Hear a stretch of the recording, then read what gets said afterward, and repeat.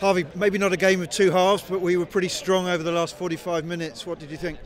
I've got to be really chuffed with the players' performance. We've scored 55 points against a Hartpury team that was going to come and play from all over the park, and testament to the whole squad. We stuck to task from minute 1 to minute 80, and quite often in games like that it can get pretty loose and disjointed, but impressed with the performance from the guys.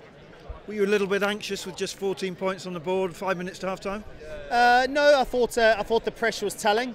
I thought the key moment was how we managed that yellow card, which is always one that's going to be debated. But on the whole, the way the boys took the messages in at half time and executed through the second half, that's key for the players, and a real positive that the players go and deliver those messages that the coaches gave at half time. And some impact from the bench, I guess, starting with our new signing, Huw Chapman. How was he going?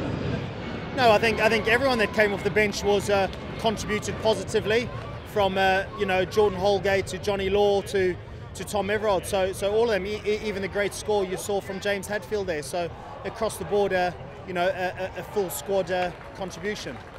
And now we have got that game out the way, you can maybe look forward. It's a big challenge in this first block of cup games next week. Yeah, I mean, we're coming up against the Premiership ready team, Eoghan, who again are the key contenders in both cup and league. So let's just embrace the training week and look forward to the challenge.